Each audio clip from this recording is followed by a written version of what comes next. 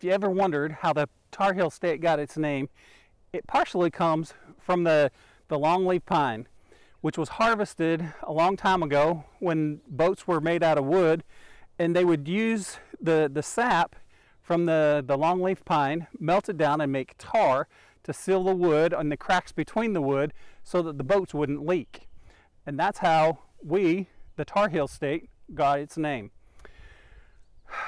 One of the important things about this plant is that it is hard to transplant. For several years, this plant will grow in what's called the grass state. It usually takes 3 to 5 years, where the plant doesn't get very long or very tall because it just stays in this really tiny, short vegetative growth phase.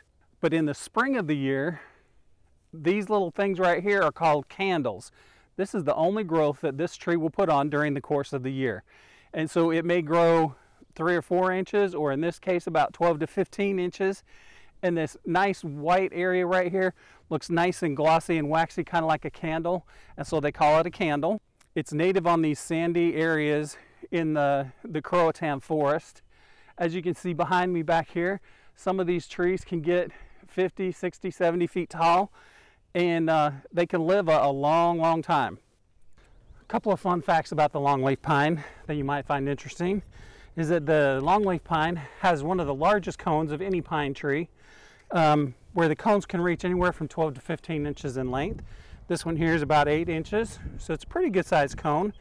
Like to use those in Christmas tree decorations, or during the summertime just paint them with some peanut butter and put some bird seed on there and hang them out for the birds and the squirrels. The other thing that I find interesting is that the longleaf pine, this area in the Croatan, is managed by wildfires or controlled burns. And what they do is they burn the undergrowth to make way for new pine trees to come up, because the seed of the pine, this longleaf pine, needs to have the fire before it can germinate.